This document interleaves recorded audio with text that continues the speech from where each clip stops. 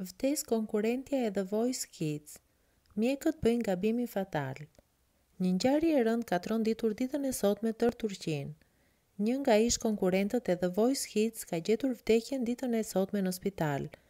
Nazar Nur Kaya, 14 vjeç, mori pjesë në spektaklin e muzikës në Turqi dhe krijoi shumë impakt te publiku. Ky lajm ka trishtuar të gjithë familjarët e të voglës, por ka shkaktuar shumë debate në Turqi. Pasi mediat vendase shkruajnë se ishte një gabim i mjekëve që shkaktoi vdekjen e të miturës. 14 vjeçaria vuante nga lupus, gjë që nuk është e pashërueshme.